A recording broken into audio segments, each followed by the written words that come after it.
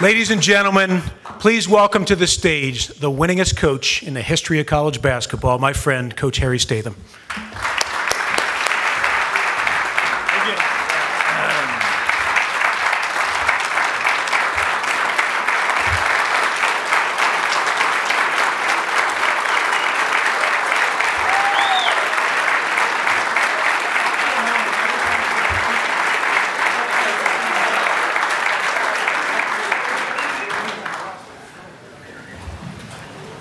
Good evening, everyone. I'm thrilled to be here. Thanks for that wonderful introduction and video. It really means a lot. I didn't know I was old. I saw that picture up there. Things have changed a lot. I don't know. I met John several years ago at the NAIA National Tournament. He was the director of the tournament. And as you might guess, things went like clockwork. It didn't take long to find out that he was really into basketball and did so many things that he's going to be a force, and look what he's done. So a great start with John there, and many memories about the NAIA. When we changed to Division II, I kind of lost track of John over the years there. Excuse me. But a couple of years ago, I heard about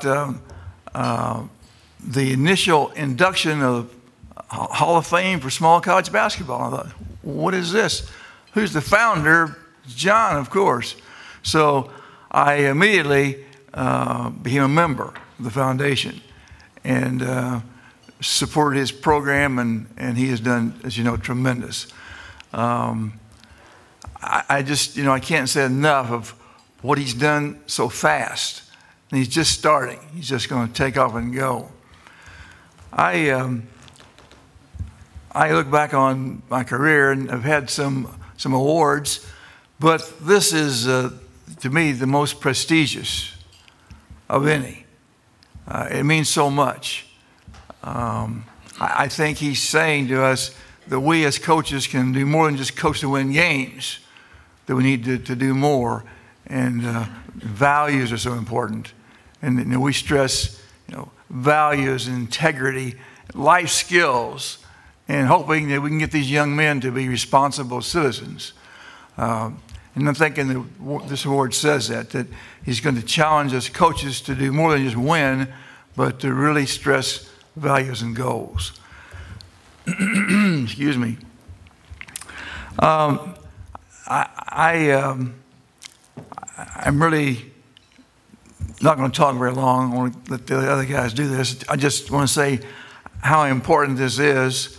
I think it's a very unique award, and that it opens the door for motivation for us to do a better job of teaching the goals and values, and not just basketball.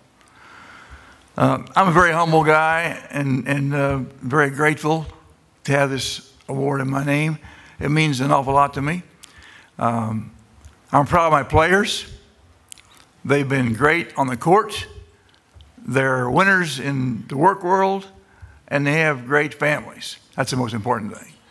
And tonight there's some people at my table that I want to introduce to you. One is Rick Darnell. He's been on the video. He drove in from Oklahoma City. The other is Dr. Paul Funkhauser on the video as well. He and his wife came in from O'Fallon, Illinois. And last is my wife, Rose. This is about Hall of Fame, and she's my Hall of Fame. She's been there for years and years and years. So she's it. I'm what I am because of her. I couldn't ask for anything more in my lifetime. So with that, let me just say what a great job John is doing. I can't say strong enough. We need men like him in high places. He does the right things, the right reasons. And he's about the great game of basketball and good people. So thanks, John, for all you've done. Thank you, people that have been here tonight. Have a great game this weekend, a great season. Think how important your job is as a coach, what you can do beyond win. Win a little bit too, it's job security. But But there's big things there, so don't waste the opportunity.